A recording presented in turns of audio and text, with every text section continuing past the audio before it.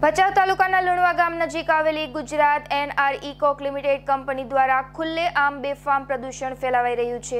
ભચાઉ તાલુકાના લુણવા ગામ નજીક આવેલી એનઆરઈ કોક કંપની દ્વારા કંપની નજીકની આવેલી ગાયો માટેની ગૌચર જમીન પર 10 થી 15 એકર જેટલું જમીન પર મોટા પાયે દબાણ કરાયું છે। આ કંપની કોક બનાવે છે, જે કોલસાની વેસ્ટ ભૂકી ગૌચર પર લોડિંગ કર્યું હતું। ઘણા વર્ષોથી ગૌચર જમીન પર લોડિંગ કરાયું, જેના કારણે જમીનનું સ્તર ખરાબ થઈ રહ્યું છે। આજે પણ જમીન પર રચકણો પડ્યા દેખાઈ રહ્યા છે।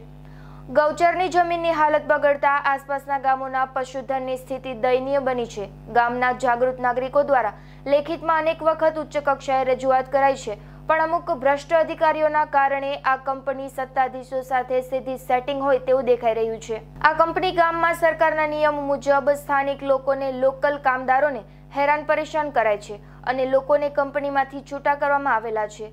સ્થાનિક લોકલ 85% કામદારો સરકારશ્રીના નિયમ મુજબ 85 લોકલ સ્થાનિક લોકોને રોજગારી આપવી જોઈએ તેવું કંપનીના સત્તાધીશ નથી કરતા, ઉલટાની પોતાની મનમાની કરી રહ્યા છે।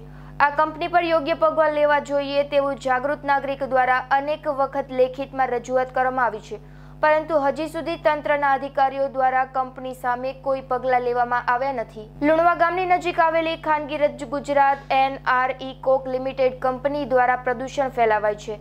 આજુબાજુની ખેતીલાયક જમીનને વ્યાપક પ્રમાણે પ્રદૂષણના કારણે નુકસાન થઈ રહ્યું છે। ખેડૂતો જમીન પર પાણીના તળ ઊંડા ગયા કંપનીમાં ગેરકાયદેસર પાણીના બોર બનાવી પાતાળમાંથી પાણી ઉલેચી રહ્યા છે, જેના કારણે ખેડૂતો જમીન પર પાણીના તળ ઊંડા ગયા છે અને વયપાક પ્રમાણે પાણીનો વેડફાટ કરવામાં આવી રહ્યો છે। આ કંપની ગામ માટે કોઈ પણ જાતની સુવિધાઓ ઊભી કરવામાં આવી નથી। ઘણા વર્ષોથી આ કંપની આવેલી છે। અનેક લોકોને કામદારો પહેલાને કંપનીમાંથી છૂટા કરી દેવામાં આવેલા છે।